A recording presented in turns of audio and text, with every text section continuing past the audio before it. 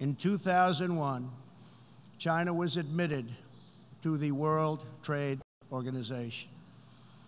Our leaders then argued that this decision would compel China to liberalize its economy and strengthen protections to provide things that were unacceptable to us, and for private property, for the rule of law. Decades later, this theory has been tested and proven completely wrong.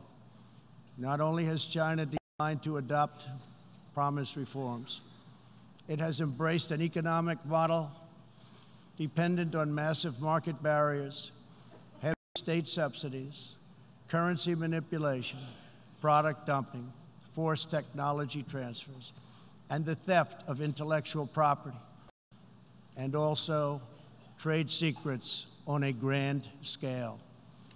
The United States lost 60,000 factories after China entered the WTO. This is happening to other countries all over the globe. The World Trade Organization needs drastic change.